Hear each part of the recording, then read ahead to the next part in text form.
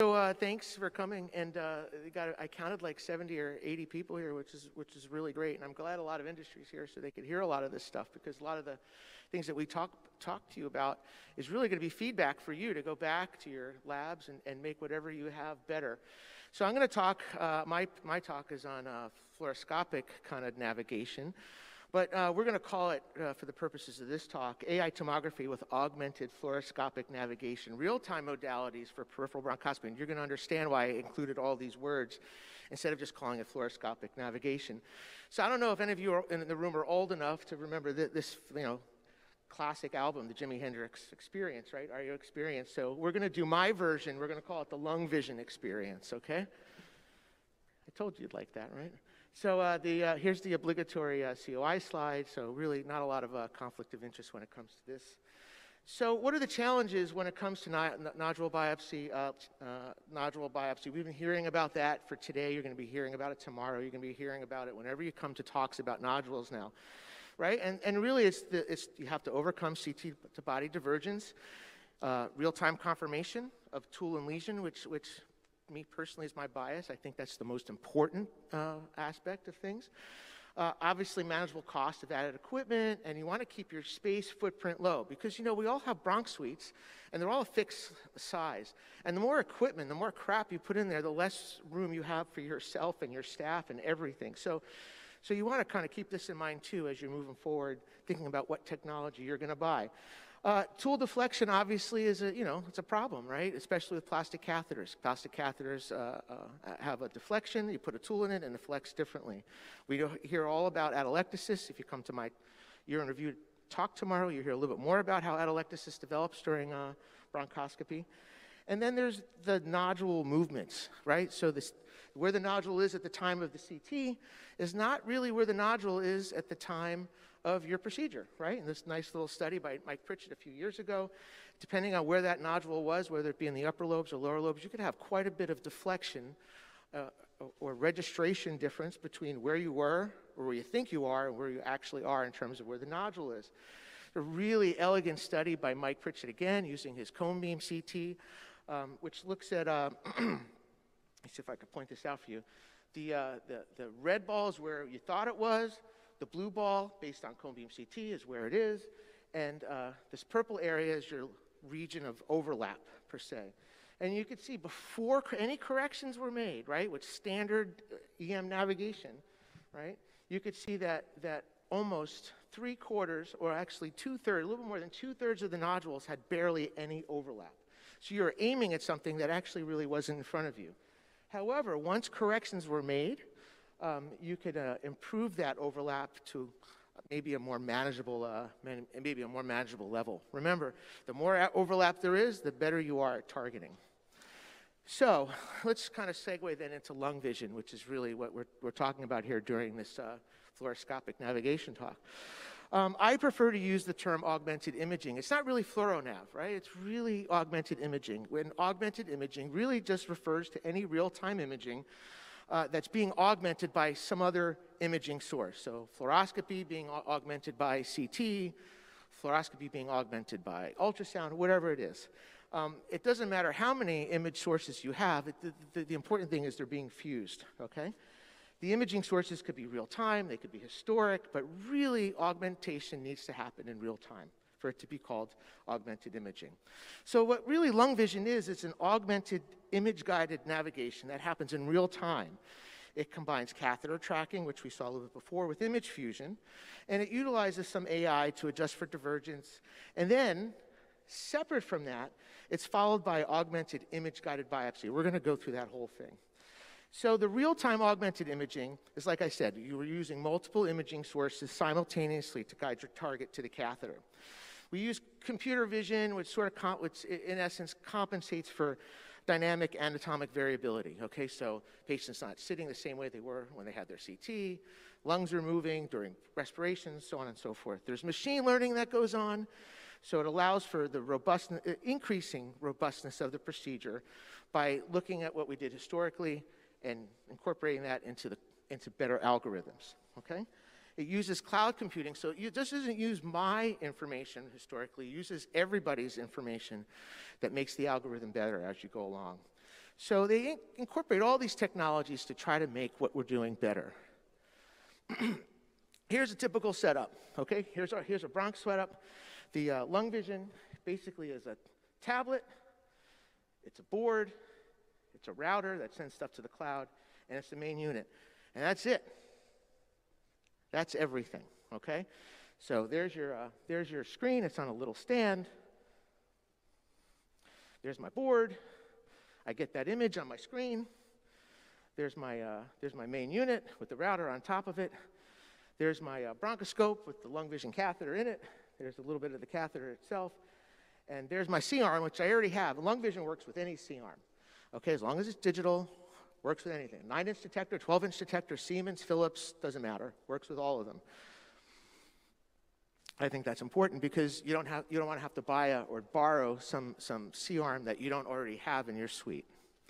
Bottom line is that LungVision works with everything you already have. Nothing extra. So what is the process? What's the workflow? Very easy. You plan. I'll go through that. You just identify the nodule. You segment it like you would with anything else. You do some registration. Registration, pretty simple. Just rib borders in 3 planes, main carina, and then the nodule. And then you do your procedure, and we'll go through all these. Here's the planning. Let me go through these first because of how this operates. Okay. So you'll identify the lesion. Is the video playing? There we go. Okay, now I got it. I'll do it from here. So you identify the lesion. You choose the lobe, right, that the lesion's in. You mark the center of the nodule. You segment the nodule. You identify the airway. You're done with planning. Okay? I'll run through this, and then we'll go to the next slide. As you can see, I'm marking the center of the nodule. And then next, I'm going to start segmenting the nodule, okay? Just like you would on any other kind of system, cone beam system. However, you get your airways. You identify the airway that's going to take you to the nodule or take you closest to the nodule. Pretty simple, okay? I just planned in 30 seconds. Okay, next. Then you do a main carina registration, right? So you get your C-arm. You spin it from 30 to 30. Now we're spinning it 50 to 50, sometimes we're even spinning it 70 to 70 for better imaging. But regardless, you find your main carina. After your spin, you find your main carina on the spin. You drag and mark them, okay? So you register the main carina. Pretty simple. It's going to happen in about 30 seconds. The video's running a little slow. It usually happens a little bit quicker. But you can see what I'm doing here, right? I hope the main carina projects pretty well. You can see main carina, CT. This is during the procedure, okay? Then we do a C-arm spin to identify where the nodule is, okay? So again, we do the C-arm spin. We mark the center of the nodule on the CT, mark the nodule in the center of the CABT, right? Which is basically C-arm-based tomography. I think I got that right. We just call it CABT, okay? And there you go. There's the nodule over here. I just found the nodule. I've now registered both, and there we are, okay? And then we're ready for the procedure, all right? Then we'll navigate. This video looks familiar, right? So I don't think I have to show that since we already saw it. And then once you get out there, you can actually do a CABT spin just to make sure that your tool, your catheter is at the lesion, right? So you could see I did a separate spin. Let me see if the video will play. Yep, there you go. So there's my catheter. Obviously, there's my lesion. There's my lesion. You could see I'm sitting right at it. If I want to reconstruct it in 3 dimensions that I could spin it around, I could do that too, okay? So now I know that my catheter is right at the nodule, okay, in real time. Okay. And then the biopsy's done, and I don't think I have to show you the biopsy. We've already seen that before. Okay. Well, I think the second rule of meta is, or maybe I should call it the second commandment of a tool meta, is if you didn't publish it, it didn't happen, right? He's nodding his head. I listen, and I remember. So where's the data? Okay, well, there's 2 studies right now. Both studies were done on old versions of the software, so let me just remind you of that. It was before we had CABT, so this is where we just had the yellow ball, the augmented pathway, and that's it, okay? So one is from Mike Pritchett's group, and let me go through this real quick. He did his navigations and procedures with cone beam, all right? So he navigated and then did a cone beam spin to make sure that the catheter is where we thought it would be. It basically just took a cone beam image, took the CABT image, which is more or less a cone beam image, and he correlated the two, okay? And you can see that he had, sorry about that. He had a 94% localization, okay? Diagnostic yield of around 77%, okay? This is our study from the Cleveland Clinic. It was a multi-center, so it was us and several other centers, Chicago, Nebraska, a whole bunch of places. We had 55 patients, again, early on in the technology, 55 patients. We had a 93% localization. We had an overall 75% diagnostic yield, which, of course, localization rates went up as the nodule got bigger, and as did yield. Okay? So, look, I said we did those early studies before we had any of the newer stuff, the CABT spins and really good, robust, real-time imaging. And you can see the timeline, though, has been pretty quick. Companies moved forward pretty fast. And there's some new things coming down the pike. Before I get into that, let me tell you a little bit more about the procedures. Jaspal Singh said this morning, time is money for him, okay? So you certainly don't want to bring in a new technology into your suite that takes you 2.5 hours to use to get a yield, when you could use something else that takes you 30 minutes. Now, you know, obviously those are extremes, but in our last 80 cases at the Cleveland Clinic, we have a total procedure time of about 54 minutes, okay, from scope in to biopsy, okay, and that includes several rounds of rows. The multi-center trial is 41 minutes. Mike is using his cone beam, 47 minutes. So it's all around 55 minutes, okay? And the more you do, the better you get. The radiation dose also super small. The multi-center trial, 248.7 milligray was the average. Remember, cardiac cath is almost 10 times that. So everybody complains and said, oh, you're using so much fluoroscopy. You're not. You're really not. You're using way less than what the cardiologists are using. Badra's study, again, same thing. He used 2.7 millisieverts, 1/5 of what they're doing in the cath lab. The cost, look, the cost is low because you don't need an EM, an electromagnetic catheter, right? You don't have any sensors. So that goes out the window. You could use whatever working channel you want. So there's some cost benefit there that you don't have with some of the other, with the robots, which have recurrent costs, and their catheter is about half the price of everything else on the market. And then convenience, like I showed you, small space footprint used with any C-arm. So I think there's some advantages here to this, but you'll have to make those judgments for yourself. What's the future? Well, there's AI tomo, so there's C-arm-based tomography, but there's a new tomography that's out that could actually make you spin this in many different directions if you'd like to, just like you would on CT. Here's a great example of it. I won't go, how am I on time? Am I good? 2 minutes? Okay, good, I'll finish. Good. This is the AI tomo, which sort of is done the same way that CABT is, but instead you could spin this image in any direction you want here to kind of tell you where you are. It's actually really super slick. And it really mimics, I think, what some of the cone beam technologies that we have on the market now. Maybe not as crisp on the image, but close, good enough. This is a case from Chicago. This is incorporating the robot with LungVision. Wow. It's basically using the robot to navigate out to the nodule and then using the real-time guidance, right, that we have with LungVision to incorporate both. Because remember, the robot uses old standard EM navigation, okay? So if the EM navigation wasn't good with old Super D, right, it's not going to be any good, or it's not going to be any better with the new stuff, all right? So Kyle started using this, and it's, we've used our hybrid scopes with this instead of the catheter, and we intend on using our robots with this too. Again, another case where Kyle used a robot to help out, and not in all cases, just in cases where it's challenging.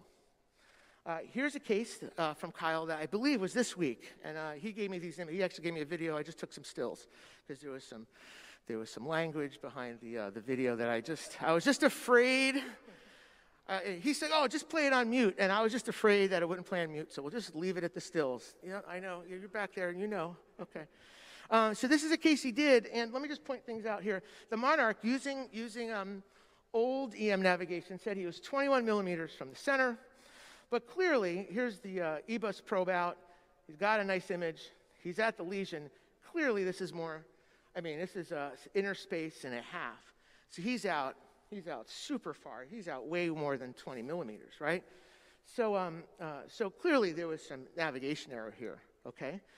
Which he overcame by combining the two, because the guidance and the real-time guidance and the ability to image tool-in-lesion is what's most important here. And I think that as we see the technologies evolve, as you work in your suites, as more people do cone beam CT, this is what they're going to tell you, and we're seeing it in real life.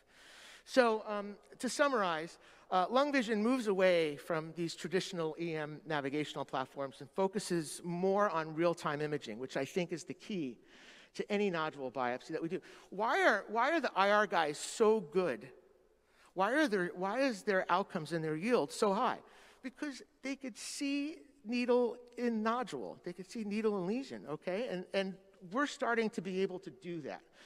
So whereas maybe 5 years ago, 10 years ago, it was a pipe dream to get these kind of yields that the TTNA guys did, I think we're approaching that now. And it's because we're moving towards real-time image guidance. The LungVision combines features of image-guided navigation, right, with image fusion in real time, imaging to provide high-quality localization biopsy of nodules, right? Experience across several centers demonstrates sustained localization. So it wasn't just us at the Cleveland Clinic, you know, it was everywhere. And our multi-center site included places that were community centers, 100% community centers. So anybody could do it and have the same success as a big center. The cost per procedure profile is, I think, right now is unmatched for now. But look, we need to do more work and experience, and the technology continues to evolve and get better and better. So we're kind of looking forward to the future. Am I at 15? So look, I'm just going to end with this. It's the LungVision Uber strategy, and I'm gonna kind of take LungVision and tell you how it exactly mimics the Uber strategy, right? So Uber connected customers with underutilized, unused resources, right? The cars and drivers, integrating technology that was being used for other things, GPS, smartphones, data messaging. And Uber developed algorithms and software to connect all these existing technologies that were separated in the past. And the end result was that they connected the customer with the resource in a cost-effective and very efficient way. And it's exactly what LungVision does. It connects the customer, me and you, with the underutilized equipment, you know, CT, fluoroscopy, your bronchoscope, to create an efficient and cost-effective workflow. So they network underutilized equipment and tools using advanced software algorithms. They create a synergy which provides outcomes that are more cost-effective, more efficient. So Fabian's going to talk next. I'm going to stop here. We'll answer questions later. So thank you very much. I encourage you to come to my year in review tomorrow. We'll look at all of these technologies together. All right, thanks.